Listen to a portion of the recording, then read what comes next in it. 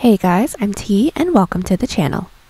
If you're new here, we make trendy and fun crochet tutorials twice a week, and if you haven't already, smash that like button, drop a comment below, and subscribe to join in on the fun. Today I'll be teaching how to make a collared vest. This weekend project had a dual texture design featuring the Suzette stitch, clean ribbing, and a collar for some added sophistication, so much to love. Speaking of, if you're looking for a crochet make to love, you are in the right place. We have hundreds of the most modern crochet tutorials and patterns you're sure to love with new patterns weekly, so consider clicking the bell to subscribe and you'll never miss an upload. Also, do me a huge favor and give this video a big thumbs up if you like it, or 2 thumbs down if you don't. Either way, it's a great way to show support so I can keep putting out free tutorials every Wednesday and Sunday. Now, it's time to get on the show, so without further ado. For this project, any category 4 yarn will work, but I used a total of 150 grams of yarn, and that's 300 yards if you're stateside. As for tools, a 5mm hook, scissors, stitch markers, and a tape measure. There is a written pattern down below. Use offer code TCDDIY for a discount off any $9.99 plus order. And enter this week's pattern giveaway by telling us what pets you had as a kid. At one point in my life, there were 2 guinea pigs, 2 hamsters, and 1 dog in the house. Details for the giveaway down below. We're using 4 stitches for this project, and they'll be as follows. Chain, slip stitch, single crochet, half double crochet,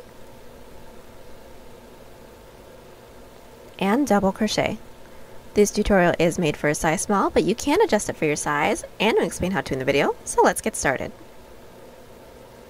Getting this top started, we are all going to grab our category 4 yarn and make a slip knot.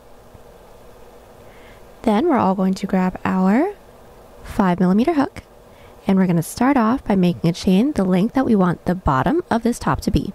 So placing our tail end right at our underbust, we're going to make a chain that is either cropped or full length, however long you want this to be. I would like for mine to be full length, so I'm going to be making a chain that is 12 inches or 31 centimeters, or a chain of 50 for me. Now that we have our chain, we're going to do a slip stitch row.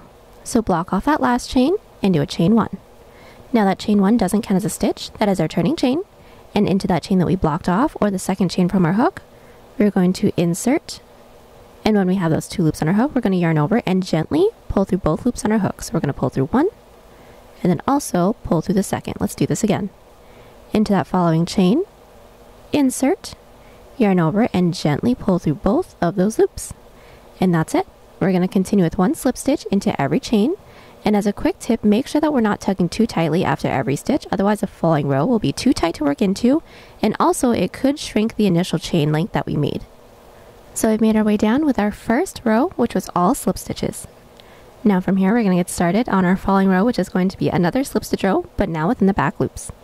So chain 1 and flip your work. And all we're going to do is start by finding that last stitch from our previous row, insert into that back loop or the loop that's furthest away from you, yarn over, and again gently pull through everything. Let's do this once more. Into that following stitch's back loop, yarn over, and gently pull through everything on your hook. And that's it for this first portion of the bottom of our piece. Continue with 1 back loop slip stitch into every stitch. At the end of this row, chain 1, flip our work, and put 1 back loop slip stitch into every stitch again. We're going to continue to repeat this row with no increases and no decreases until we have a portion that can stretch, because this portion does have some stretch to it, from mid underarm over to about mid collarbone. And I'll meet you back right after we finish up an odd number row. We are back, and I have just finished up the first half of the bottom of my piece. I have a total of 17 rows, and my width is 2.5 inches or 6 centimeters unstretched. Now from here we're going to continue on with our back loop slip stitch rows, now with increases along the top until we reach mid chest. So right after that last row, we're all going to chain 2. Now that we have our chain 2, we are going to flip our work, and we're going to start this increase row by slip stitching into that second chain from our hook. So we're going to skip that first one, and then into the next, insert with a back loop slip stitch. So pull through everything, that is per usual. And from here, continue with 1 back loop slip stitch into every stitch. At the end of the row, we're going to chain 1, flip our work, and put 1 back loop slip stitch into every stitch again. And as a really quick tip, this row that we're working on will have 1 extra stitch from our previous row because we worked into that extra chain. So we are back. We have just finished up our first increase row, and then we made our way all the way back up with our back loop slip stitch row. And all we're going to do from here is start every even number row with a chain 2. So we just made our way all the way up with our odd number row. So now we're just going to chain 2. Just like our previous increase row, that first chain is going to count as a stitch. That second chain is going to count as a chain. We're going to flip our work and start our following row off with a back loop slip stitch into the second chain from our hook. So into that back loop, yarn over, and pull through everything. And that's it. We are going to continue with one back loop slip stitch into every stitch. At the end of this row, we're going to chain 1 because the bottom does need to stay blunt, flip our work, and then repeat. And we're going to continue this until this bottom portion that we have can stretch from mid underarm over to mid chest. And then I'll meet you back right after an odd number row. So we are back. We have just finished up the increase portion of our bottom, and now we're going to do the middle row and then mirror everything we did here on the other side. So just to let y'all know, I have a total of 27 rows, and this width is just about 4 inches or 10 centimeters unstretched. Now from here, our middle row is just going to be a back loop slip stitch row with no increases and no decreases. So since we're along the top, we're just going to chain 1, flip our work, and then put 1 back loop slip stitch into every stitch. So chain 1 and flip, and make your way down with 1 back loop slip stitch into every stitch. But before we move on to the next portion, we do want to make sure that we are inserting a stitch marker into the top of this middle row, just so we know where that's at. Then make your way down with your back loop slip stitches. At the end of this row, we're all going to chain 1, flip our work, and put 1 back loop slip stitch into every stitch, leaving the last 2 stitches, and then I'll meet you back so we can get started on the decrease side of the bottom portion. We have just finished up our middle row, and we have also made our way up with our following back loop slip stitch row, leaving the last 2 stitches, and now we're going to do a decrease at the end of every other row. So all we're going to do is insert our hook into that second to last back loop, pull through, and then also into that last stitch's back loop. When we have those 3 loops on our hook, just yarn over and pull through all 3 of those loops. That is how we do our decrease of 2 back loop slip stitches. Our following row is not going to have a decrease, so just chain 1, flip our work, and then put 1 back loop slip stitch into every stitch. At the end of that row, chain 1, flip our work, and then put 1 back loop slip stitch into every stitch, leaving the last 2 so we can decrease together just once more. We are back. We have just finished up our back loop slip stitch row that ended on a decrease, our following back loop slip stitch row, making our way all the way down, and made our way all the way back up with another back loop slip stitch row, leaving the last 2 stitches just so we can decrease together once more. So this decrease is going to be exactly the same way as our previous decrease row. So insert your hook into that second to last back loop, pull through, and then into that last back loop. When we have those 3 loops on our hook, just yarn over, pull through all 3, and that's it. We're going to continue to repeat these 2 rows until we have the same amount of rows as this increase portion right over here. Once we do, I will meet you back just to talk you guys through how we're going to finish up the bottom of our front panel. I am back with the decrease half of my bottom band. I have a total of 38 rows now. My width is now 5.5 inches or 13 centimeters unstretched. Now from here, since we all should have ended along the bottom, all we're going to do is put 1 back loop slip stitch into every stitch until we have the same amount of rows as this first half of our bottom band. Once we do, I will meet you back along the top. Alright, I am back and the entirety of my front panels band is all finished. I have a total of 55 rows, and it's just about 8 inches or 20 centimeters unstretched. And now from here, we're going to single crochet along the top of our piece so we can get started on the cup portion after that. So we all should have ended along the top. What we're going to do is chain 1 and put 1 single crochet into every side row. And we're all going to start by finding our first side row. This is mine right here. I'm going to find that top loop and insert with 1 single crochet. This is my following row, which is this raised row, so I'm going to find that top loop and insert with another single crochet. Let's do this set again. This is my following side row, which is this divot right here. I'm going to find that top loop, insert with a single, and then into my following side row, which is this raised row, I'm going to find that top loop and insert with 1 single crochet. We're going to continue with 1 single crochet into every side row until we reach our stitch marker at the middle. So we made our way all the way down to our middle row, which is where our stitch marker is. And into that top loop, we're going to be doing an increase of 3 single crochets. So I'm going to take my stitch marker out for now, and then into that top loop of this row, I'm going to find that top loop and insert with 3 single crochets. So there's 1, into that same top loop with 2, and then into that same top loop with 3 single crochets. Make sure you insert your stitch marker into that middle stitch that we made so we know where the middle is, and then continue with 1 single crochet into every side row. Alright, so we are back and we all should have finished up our single crochet row. As you guys can see, I got a little bit more done, but I just wanted to do that to make sure that I got my numbers right for you guys. But do not fear, both of our cups are going to be done exactly the same way. So what we're going to do from here is chain 1, flip our work, and then do our first Suzette stitch row until we reach our middle stitch marker stitch. So how we do our Suzette stitches is that it's going to be a single crochet and a double crochet into that same stitch.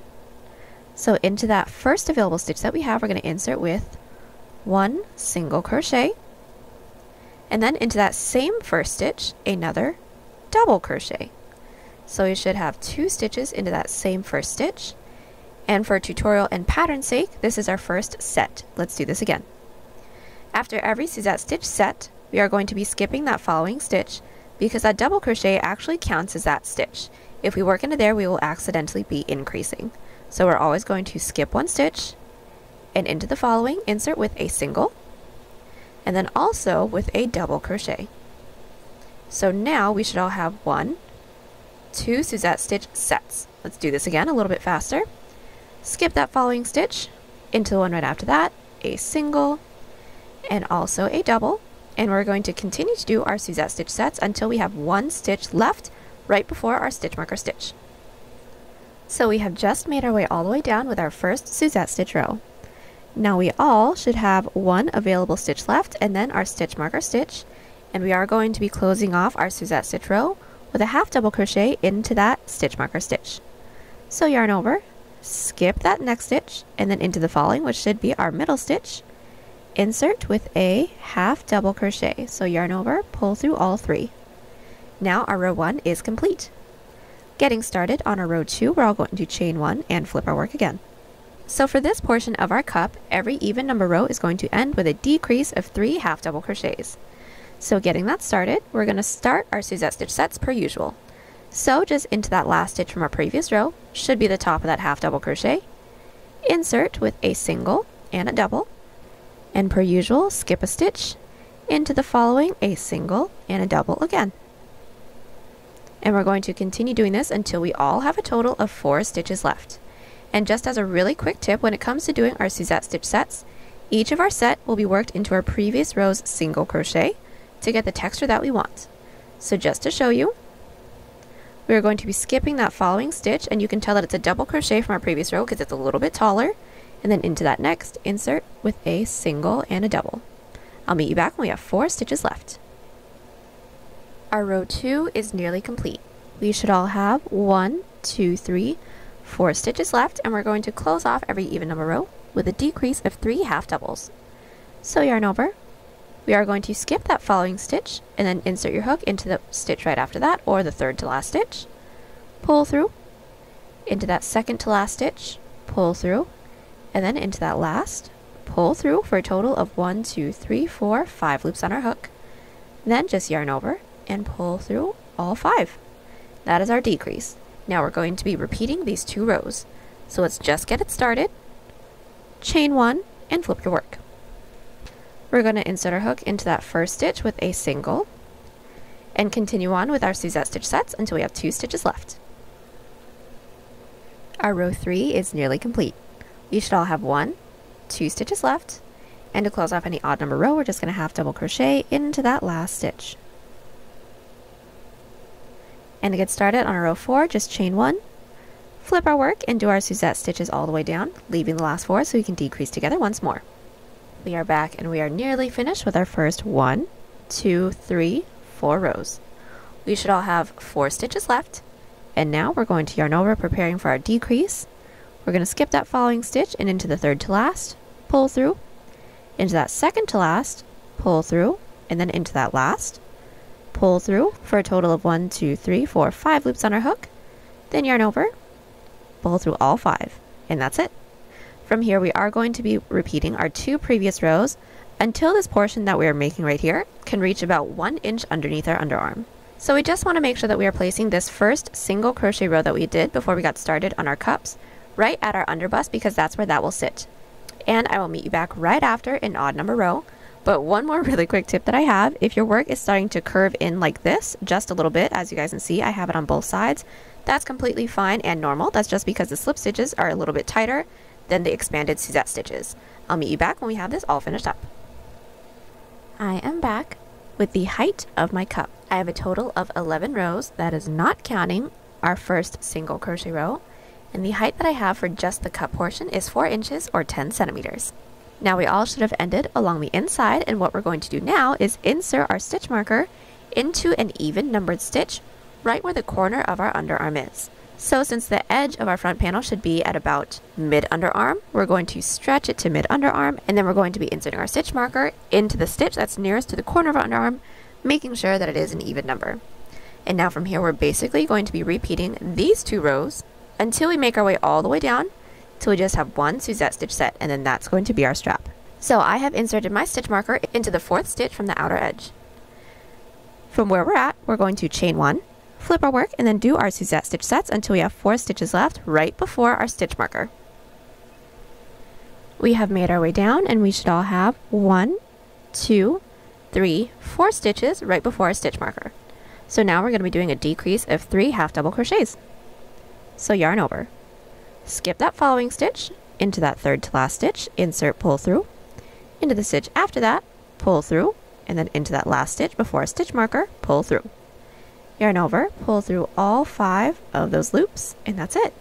We're going to continue to repeat these 2 rows until we make our way all the way down to where we just have 1 Suzette stitch set and a half double crochet. And that should be an odd number row. So I'll meet you back when we have that finished up, just to talk you through how to end the cup with our strap. Alrighty, so I am back, and I have just made my way all the way up until we have just 1 Suzette stitch set and a half double crochet. I have a total of 23 rows, and the length that I have, counting from this first row right where the point is all the way up, is just about 8 inches or 20 centimeters. Now from here we're just going to repeat this previous Suzette stitch row until we get the length of the strap that we want. So I'm just going to do the following row with you, and then I'll let you guys do the rest on your own. So let's all chain 1 and flip our work. So all we're going to do is insert our hook into that first stitch with a single and double, and we should all have just 2 stitches left, so just half double crochet into that last stitch, and that's basically it. All we're going to do is repeat that row until we get a strap that can reach up and behind our neck, because this is going to be a halter. And just double check and making sure that our single crochet row that we did when we got started on our cups is at our underbust. And just to let you guys know, I have a total of 31 rows. That's roughly 11 inches or 27 centimeters. And once when you have one of your cups all finished up, all you're going to do is insert your hook into the top corner stitch of the other side, and then repeat everything for the same amount of rows. I'll meet you back when we have both of our cups all finished up. And now that we have both of the cups finished, we can get started on the back panel. Now we're going to get started with the bottom of the back panel, pretty much like how we got started with the bottom of the front panel, and that's going to be extremely simple. We're all going to start by making a chain for the same amount of chains that we made for the front panel, so for me 50, and then we're just going to do back loop slip stitch rows with no increases and no decreases for the same amount of rows that we have for the front panel. And when we have that, I will meet you guys back so we can get started on the height of the detail portion for our back panel. So now that the bottom portion of our back panel is finished, we are now going to do a single crochet row along the top, and that's going to be done pretty much the same way as the front panel, but without the increases because we don't have that point in the back. So we're all going to chain 1 and just put 1 single crochet into every side row. So find that first side row, this is mine right here, I'm going to insert into that top loop with 1 single crochet. Into my following side row, insert my hook into there with another single crochet, and that's it. Continue this until we don't have any more side rows left to work into. Alright, so our single crochet row is finished, and now all we're going to do is Suzette stitch rows until we have the same amount of rows as this first underarm portion that we did for the cup. So for those of you that have my numbers, I did a total of 11 rows, so let's just get started on this first one together. So from where we're at, let's all chain 1 and flip our work. Let's all start by inserting our hook into the top of that first stitch with a single and a double. skip a stitch, and then single and double, and continue on with our Suzette stitch sets until we all have 2 stitches left. So we've made our way down with our first Suzette stitch row. We should all have 2 stitches left, and we're just going to half double crochet into that last stitch. Now we're just going to be repeating this Suzette stitch row until we have the amount of rows that we need. So no increases and no decreases, and I need a total of 11 rows. So when I have 11, making sure that we are not counting that first single crochet row, we are going to do a chain up of 1 and cut. Alright, so we are back, and the height of the back panel is all finished. And once we have this, we are ready to seam both the front and the back panel together. So when it comes to seaming our piece together, the seam that we're going to have for the bottom is going to be different than the seam that we have working our way up our cup.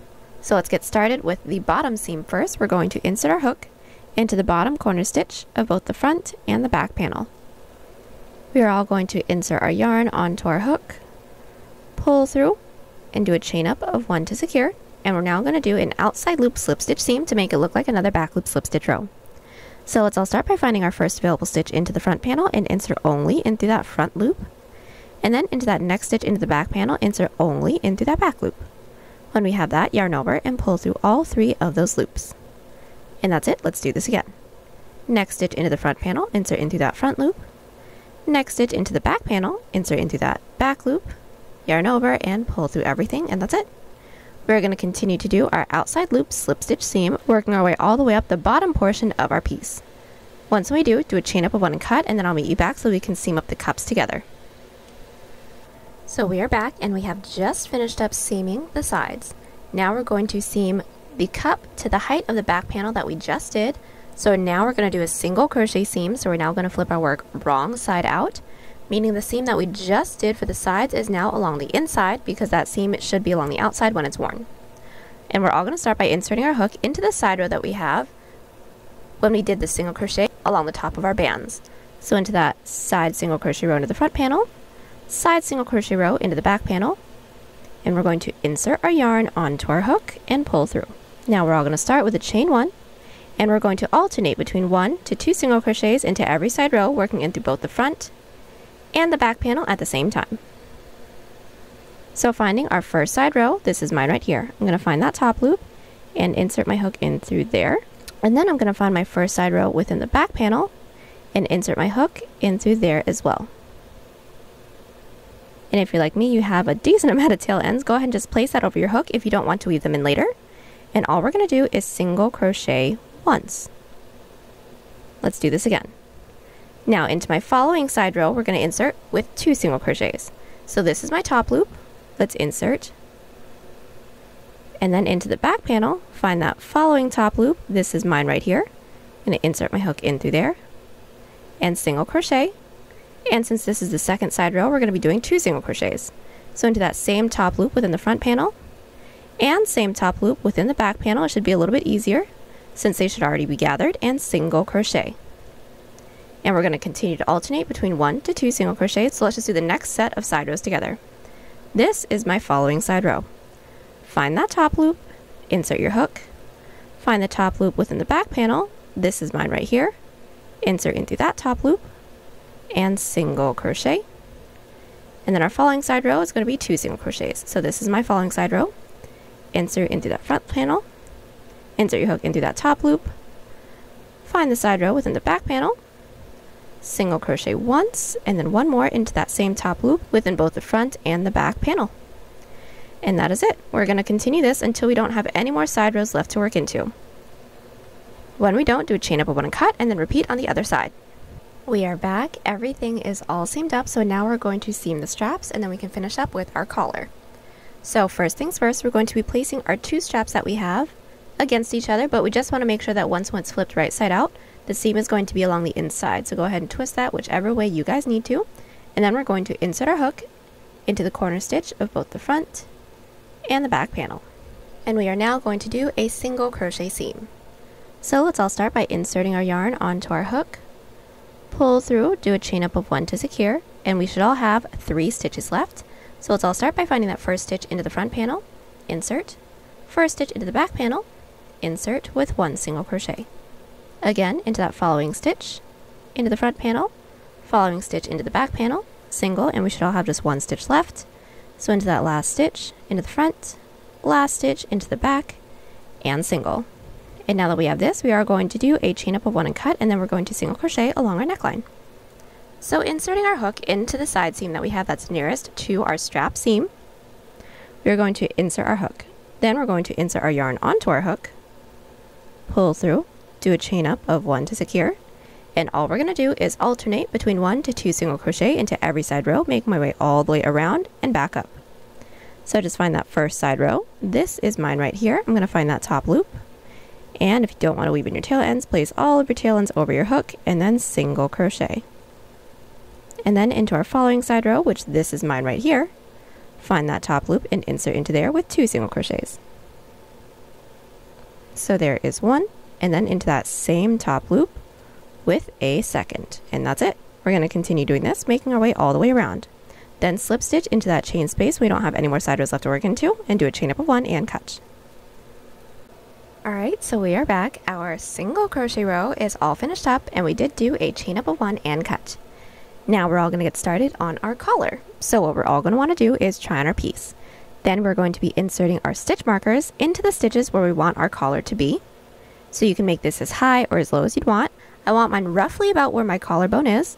So from my tail end, so where the seam is for the strap, I counted down 30 stitches and inserted my stitch markers into both sides.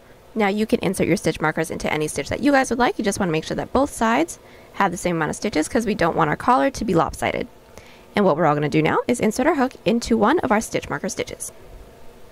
We are then going to insert our yarn onto our hook, pull through, and we're all going to start by making a chain the length that we would like for this collar to be. Now keeping in mind that the front of a collar is going to be a little bit longer than the back because we are going to do some decreases because it is going to get shorter the further back that we get. So I would like for mine to start at about 3 inches or 8 centimeters. So I'm going to start by making a chain 12. Now that we have our chain, we're all going to block off that last chain and do a chain 2. That chain 2 doesn't count as a stitch, that's our turning chain. And we're going to half double crochet into every chain. So starting with that chain that we blocked off, or the third chain from our hook, go ahead and insert with a half double crochet. And continue with 1 half double crochet into every chain, leaving the last 2. So we have made our way all the way down. We should all have 1, 2 chains left, and now we're going to do a decrease. So yarn over into that second to last chain, insert, pull through, and then into that last chain, insert, pull through. When we have those 4 loops on our hook, just yarn over, pull through all 4, and now we're going to connect it into the base. So we're all going to start by finding that next available stitch into the base, working our way up towards the back. Insert with a slip stitch, and now our row 1 is complete, and that slip stitch does not count as a stitch.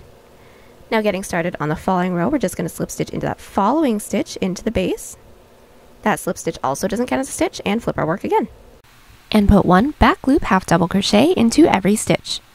And at the end of this row, chain 2, flip our work and put 1 back loop half double crochet while doing a decrease of 2 back loop half double crochets into the last 2 stitches and connect it into the base the same way that we just did, and that's pretty much it. We are going to continue to repeat these 2 rows until this collar portion that we have becomes the total length that we want it to be, because remembering that the further back that we get, the shorter it's going to be. And once we have that width, I will meet you guys back along the base just to show you how we're going to finish off our collar. Alright, so I am back, and I now have a total of 11 rows for my collar all finished up. Now this is the width that I'd like for the rest of my collar to be, so I'm just going to continue on with our back loop half double crochet rows, but now with no increases and no decreases until I reach the last stitch that we have on this side of our tail end. Once we do a chain up of 1 and cut. Repeat everything we did here on this side, and then I'll meet you back right after the second one is finished, but do not do a chain up of 1 and cut so that we can seam it all together. Alright, so we are back. We have just finished up both sides of our collar, and for the second one we did not do a chain up of 1 and cut. Now we're just going to seam it all together. So what we're all going to do is make sure that our work is flipped right side out, right side up, and we're going to be inserting our hook into the corner stitch of both the front and the back panel. And then we're going to do a single crochet seam.